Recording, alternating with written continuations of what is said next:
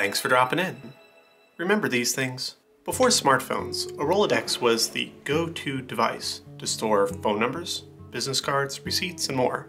If you needed to remember something that only came up a few times a year, you'd scribble it on a card, toss it in the Rolodex, and be set.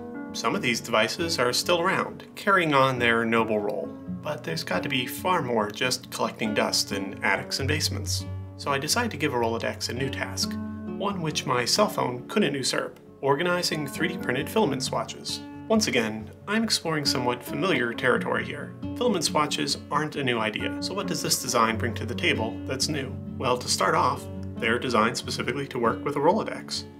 Each swatch is appropriately sized Rolodex holes, as well as an extra cut in the center here, so the cards can bend enough to easily snap onto the Rolodex rail.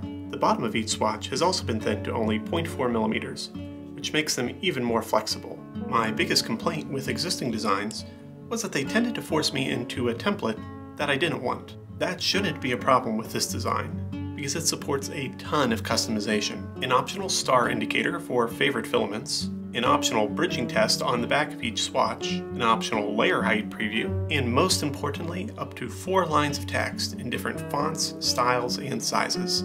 If your computer has a font installed, this design should be able to access it. Just open up OpenSCAD's font list window located under the Help menu. Find your font there and copy that to the specific line you want. That's right, each individual line can have a different font or a different size text.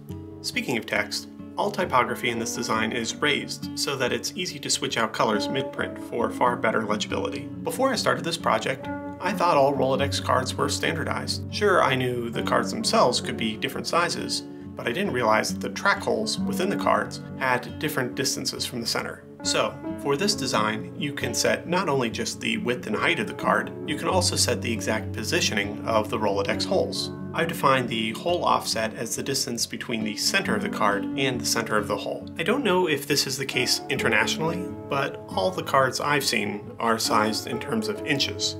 So to make data entry easier, the OpenSCAD project lets you select either inches or millimeters when defining the overall shape of the swatch.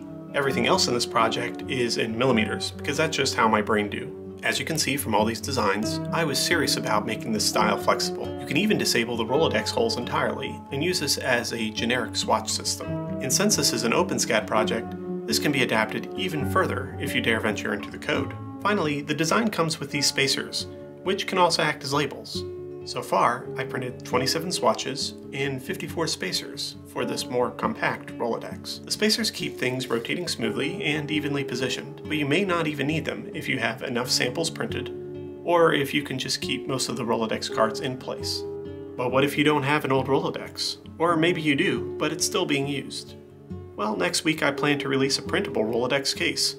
You can even use it with standard Rolodex cards if you want. Now that I've promised it, I probably should get to designing that. So until next week, thanks for stopping by.